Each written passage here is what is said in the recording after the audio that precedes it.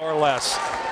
Alan Sweetness green, black and gold, and in the blue, Jadon Codrington hasn't hit double digits as a pro, but 9 out of 9 all KOs.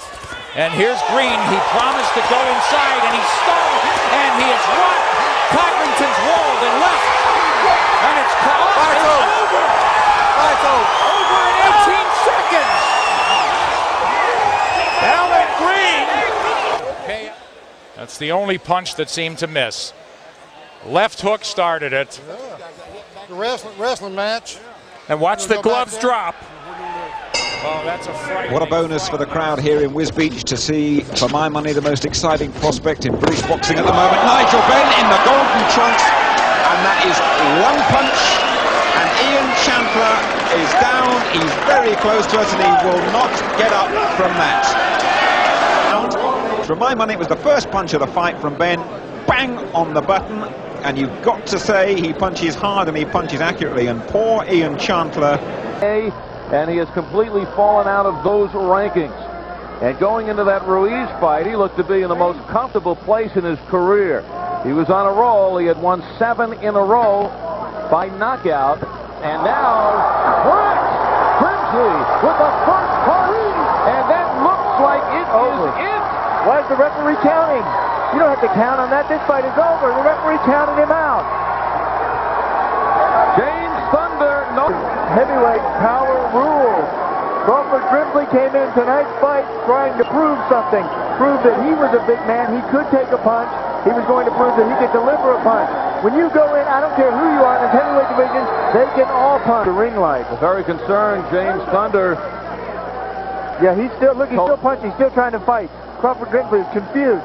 He's not quite sure what he's supposed to be doing. He's got his hands up. He thinks the fight is still going on. Here's what happened. Boom, no, right on the side of the head. He is working on a 9-win streak and 9 knockout streak after his lone loss in his career back in March of '94. 12-round decision defeat at the hands of Larry Donald. Williams has put together a stretch of 9-0 with 9 knockouts. And he is now number 6 in the world, WBC number 4 WBO.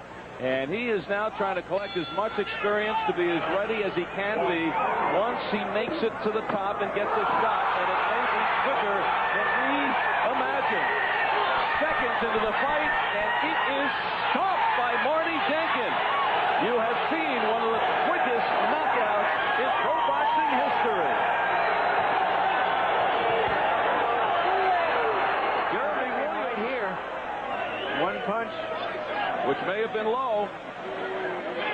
Down to the body, up to the head, and correct. The big left hook even knocked Jeremy Williams off balance.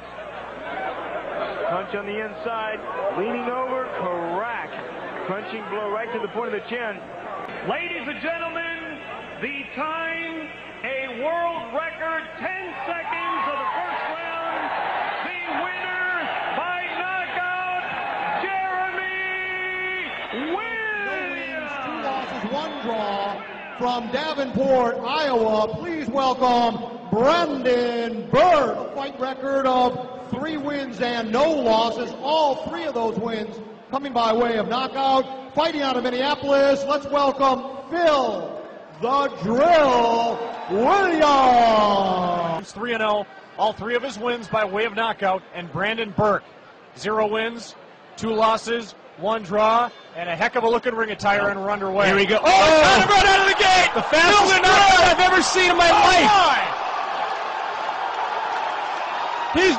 He's not going to make it. A 1-second knockout. This has been submitted to Fight Facts as perhaps the fastest knockout in boxing history. Here's the charge. Here's the shot. Goodbye. The bucklage of the knees, and Phil Drill rolls to 4-0.